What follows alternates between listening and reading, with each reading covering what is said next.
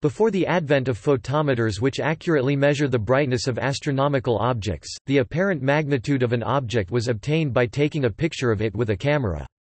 These images, made on orthochromatic photoemulsive film or plates, were more sensitive to the blue end of the visual spectrum than the human eye or modern photometers. As a result, bluer stars have a lower, i.e. brighter, photographic magnitude than their modern visual magnitude, because they appear brighter on the photograph than they do to modern photometers. Conversely, redder stars have a higher, i.e. fainter, photographic magnitude than visual magnitude, because they appear dimmer.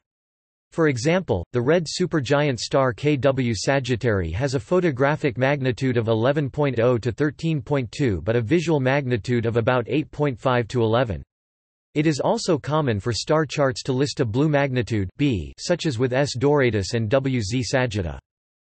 The symbol for apparent photographic magnitude is mpg and the symbol for absolute photographic magnitude is mpg. The photographic magnitude scale is now considered obsolete.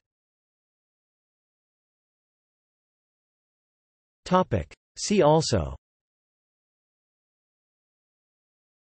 absolute magnitude, apparent magnitude, magnitude astronomy. Topic: Notes.